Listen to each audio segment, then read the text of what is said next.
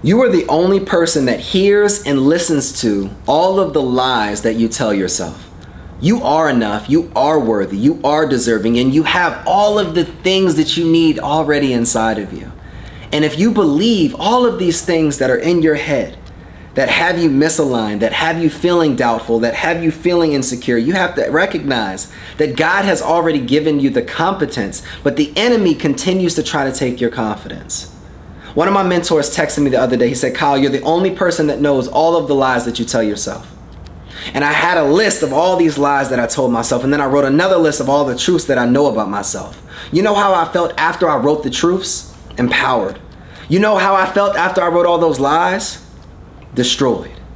Oftentimes we're living our life based upon a lie and not even recognizing all of the things that we can celebrate if we just honored and celebrated our truths. Today I want you to write down the truths that you know about yourself. Today I want you to write down all of the things that you can celebrate. Today I want you to be grateful. Today I want you to be understanding how worthy and how deserving and how much of an honor it is to know you.